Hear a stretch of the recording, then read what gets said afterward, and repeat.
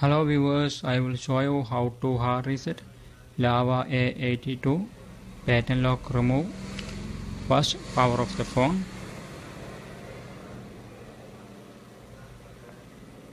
After power off, then press volume up button and power button.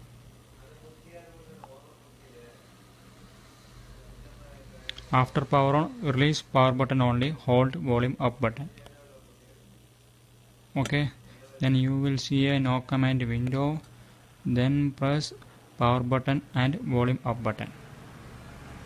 Okay, then volume down key to navigate, select wipe data factory reset, power button to select, then navigate to yes delete all user data, power button to select.